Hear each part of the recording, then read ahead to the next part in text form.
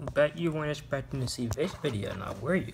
So, it is December 5th, 2022, and I don't know when this will be posted, but I just need to talk. So, you remember at the beginning of the year, I was doing a couple Windows sign dash in, sign the button to activate. Shut the heck up, Jaws. That scared the crap out of me, actually. So, turns out my computer's not dead. Anyway, so remember at the beginning of the year, I was doing a couple book reviews because I was bored. I read the Twilight series, I read Divergent, did videos on both of those, and then stopped posting them. That kind of went from reading, Twilight popular, Divergent, I read it because my friend Alyssa was always making Divergent jokes and I didn't understand them. So I'm like, let's just read the book. So then I stopped doing that because I read... Lock screen. I swear this computer is going to drive me nuts. But took a break from that because I read some child books, some children's stories. One of them I read the whole Gregor the Underlander series, and I didn't want to be posting that for fourth grade or something. I think it's like a sixth grade actually. And then oh my gosh, I'm forgetting it. The Genius Files. With Coke and Pepsi McDonald, I read that 5-book series as well, and that's like grade 4 or 5, something like that. So didn't want to make videos on both of those when I'm like 20, reading kids' book. And the reason is because I ran out of stuff to read, and so I haven't read the Genius Files in forever. I used to read them all the time with my mom. So it's been about a good maybe 4 or 5 years, so like, let's read it again. So read it again, and then the Gregor the Overlander series, I thought there was only one book, because I read the first one back in 5th grade, and I found out it was a whole series of 5 books, so I went and read the whole series of that. Then we're maybe on both of those. So at the last part, the last page of the last book of the Genius Files is called License to Thrill. And the whole point of the book is, these two kids go on all these crazy things, people trying to kill them as they go cross country from California to DC on a road trip and back from DC to California. And their dad had this subplot of he's a professor at San Diego State or UCLA or something like that, one of those schools in California. And he wants to be an author, like a famous author. Like he wants his name next to J.K. Rowling and who else is it? And Mark Twain. He wants his name up there with all the big people. But he's a professor, so he wrote a book on how coal affects the Industrial Revolution. I'm surprised I still remember that. Don't worry, I'll get to the main part of this in a minute. This is how to explain the backstory. And so that first book doesn't go well. I mean, who wants to read about coal on the Industrial Revolution? So this whole time he's like, hey, let's write one on what's his name?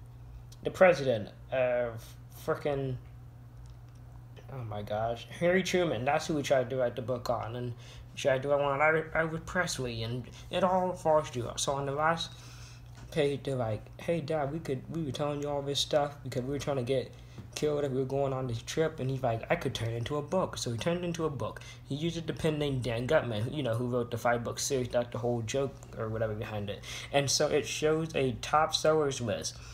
So you have License to Thrill on the list, all these other books. And then you have the book we're talking about, 13 Reasons Why.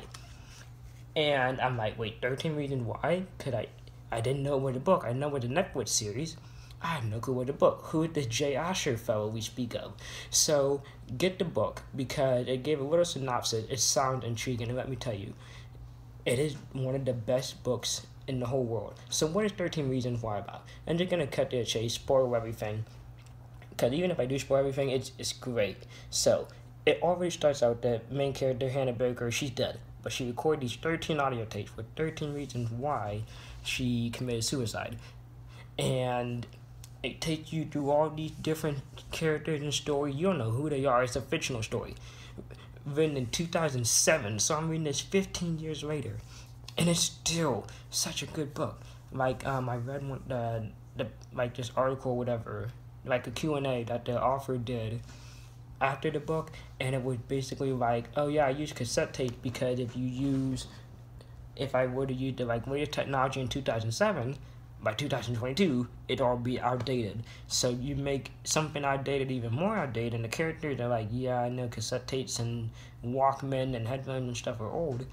So then that makes it modern, like up to date. It also said that it didn't really take place in really a town or city.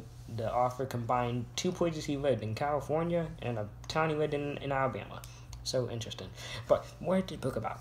So you have just the weirdest reason for, and it's just the snowball effect. One thing builds on top of another. So you have this guy named Ryan who steals Hannah's poetry as one of the reasons. Everyone gets a cassette tape dedicated to himself.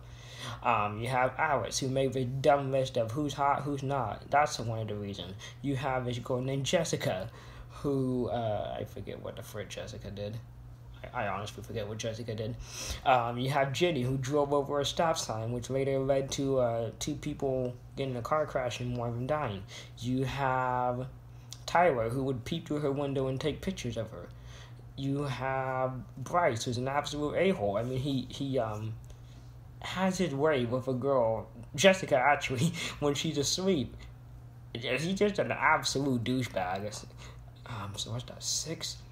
You have, oh my gosh, I went through this in the shower because I'm like, I want to make it. Yeah, Justin, her first kiss, and then just sort of leaves her and spread these rumors. You have Zach, who after she goes on a date with Marcus, who's another one, so Marcus sort of stood her up at this diner, and then he tried to grab her and kiss her, whatever. She pushes him to the floor. So after Marcus leaves, that's when Zach comes over and tries to put the moves on her. It doesn't really go very well. So that's what Zach does. Justin gets a second tape to himself, so he's the only one that gets 2 of them, because Justin and Hannah could have stopped Bryce from doing something to Jessica, but neither of them did. So that's 10. You have Mr. Porter, the counselor, the guidance counselor, and her English teacher, who she was like her last step to ask for help before she ended it, and that didn't really go well. You know, counselors, they're awful. No, that's a joke.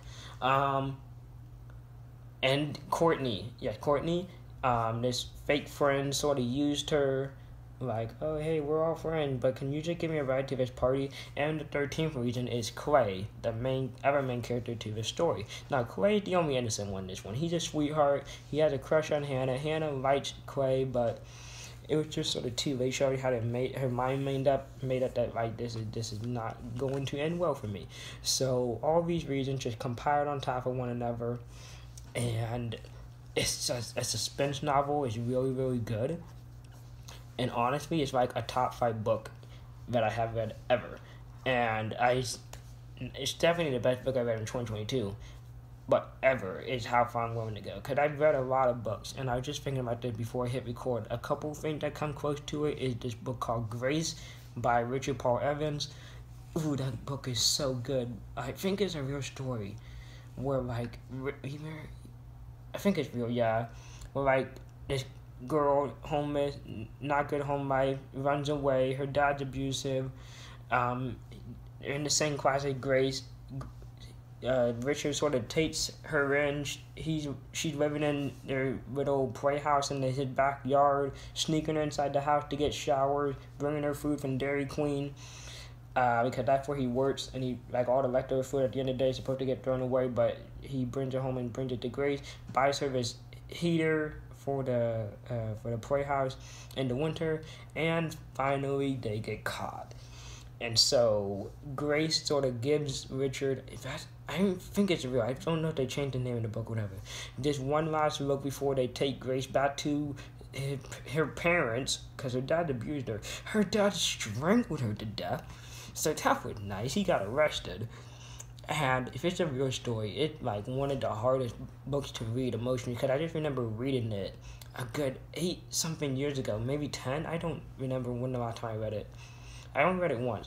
And when I got done with it, I'm like, holy cow, this is something. Another nonfiction story is called A Long Walk to Water, I believe it's called.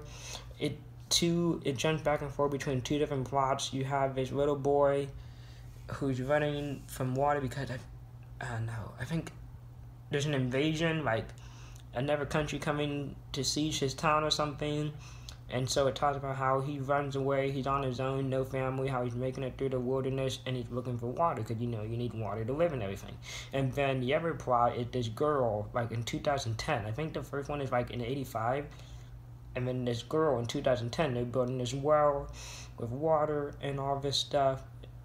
And it's a really rural, urban country that they're building this well in. So finally you get to the end of the book, and the two stories overlap, because the girl's like, oh, hi, my name's Jessica, or something, that just random name I picked out. And he's like, what's your name? Oh, my name's Silva. And Silva, the name of the boy that was running to find water, because the town got sieged or something. So it's cool because it overlapped, because the boy that was running to find water is now helping build wells in this town, or a well in this town, for these people to drink from. So I really like that book. But other than that, I like the first Harry Potter book, The Sorcerer's Stone, just because it's like lighthearted, easy. Also, Harry Potter is not everywhere for me, and it strengthens my friendship with my friend Alyssa. But other than that, 13 Reasons Why is an amazing book, and you should totally read it. I have not seen the Netflix show. I like 13 Reasons Why a lot better than Twilight. I really like Divergent, and 13 Reasons Why is rivaling it. But other than that, without thinking for a long period of time, 13 Reasons Why is one of my favorite. So, yeah, read it. It's so freaking good. It's so good. Like, there was multiple times where it's like, I need to sleep because it's school the next day, 1:30 in the morning, I'm still listening to the book, and I'm like, I can't put this down. So, yeah, that's so good, so good. So, hope you like this video, talking about 13 Reasons Why. I don't know what, I actually do. The next book sort of video, don't know how often I'm going to make it, definitely going to be in 2023. It's going to be, so I mentioned Dan Gutman earlier, and how he wrote this book series called The Genius Files, and so he has another series, a baseball card adventures, and it's for 4th through 7th grade. But I just want to read through all the books. There's 12 of them, and talk about how ridiculous they are, and how some of the subplots don't make sense. Alright, because the premise is he has baseball cards, travel through time, want to change history. Like, what if did Babe Ruth really call his shot? Can we save Roberto Clemente from dying in a plane crash? Can I stop Mickey Mantle from tripping over a drainage sewer, something in Yankee Stadium, and tearing his ACL basically, and never being Mickey Mantle, like the good one? Can I stop the shot heard around the world because this guy's getting memed about it 50 years later? Can I save Ray Chapman from dying from getting hit in the head by a baseball? Just stupid stuff like that. But you can't change history.